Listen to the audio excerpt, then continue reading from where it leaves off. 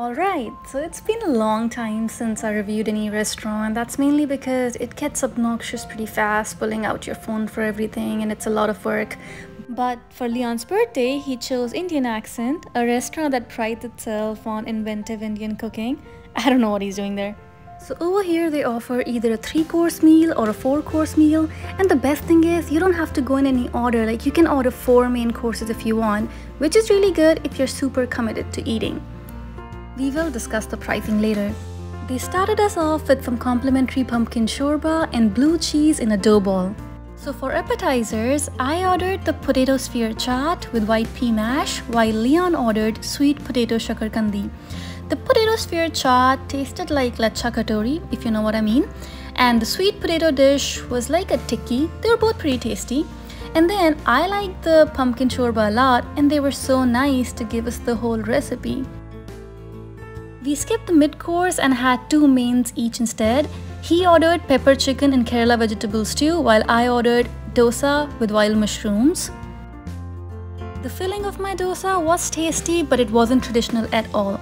Next I had soya chop with rumali roti, and the presentation was excellent. We also got some kulchas. There's the saag paneer kulcha, and then there was the wild mushroom kulcha, both pretty good.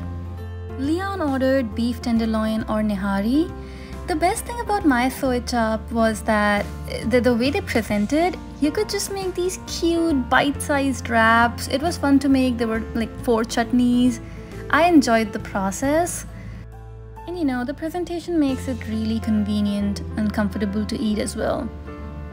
As you can see, I'm having a lot of fun with it. And then the birthday boy got us dessert and got to make a wish.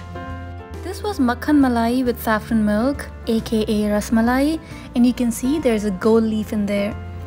This dish won a Michelin star in 2016. Leon loved it. For me, the texture threw me off a bit. Overall, the food was nice and inventive, but I did miss the original authentic taste. Leon loved his meal, so maybe it's a meat versus a vegetarian bias, or it's more suited to Western tastes. As for pricing, with taxes and tips all included, this will cost you around $120 per person. And remember, we did not have any alcohol. That would make this go into the $400-500 range pretty fast. Overall, a very innovative take on Indian food that a lot of people will enjoy. Personally, for me as a vegetarian, this is not my top Indian spot.